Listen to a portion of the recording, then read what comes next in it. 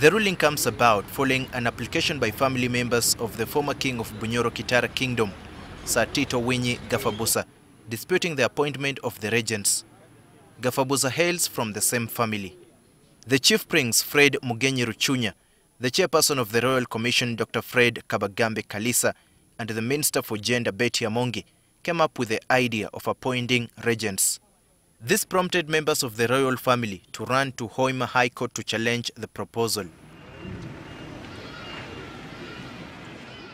They include Prince Samuel Nyaika, Prince Harrison Gafabusa Chintu, Prince Boniface Gafabusa Mahembe, Princess Tabitha Mpanja, Princess Alice Bagaya, Prince John Kabalega, and Prince Ronald Jesse Chisoro, among others. They accused Ruchunya, Kabagambe, and Amongi of trying to usurp the powers of the king. On Wednesday, High Court Judge Biaruhanga delivered a ruling restricting the respondents from assigning regents until the main application is disposed of. The main suit seeks, among others, a declaration that the respondents jointly and their agents have no legal, lawful, traditional or cultural mandate, power and authority to appoint and install regents. The ruling was presented by the Hoima Grade 1 Magistrate Stella Mwali on behalf of the judge. In the ruling, Justice Biaruhanga says Gafabusa Iguru, the Omukama of Bunyoro Kitara Kingdom, is the gazetted traditional and cultural leader, and despite his ill health, under Bunyoro cultural norms, he cannot be substituted or succeeded when he is still alive.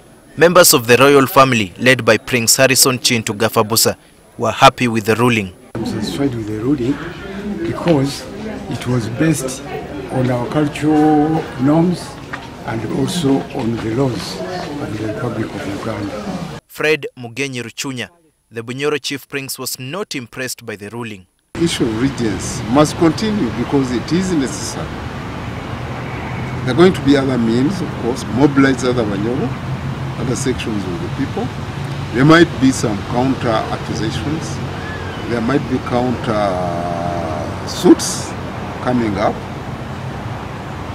And it is a possibility because the majority of the Bunyoro cannot accept, cannot allow about 12 or 20 people to control their destiny. Definitely we are moving another step.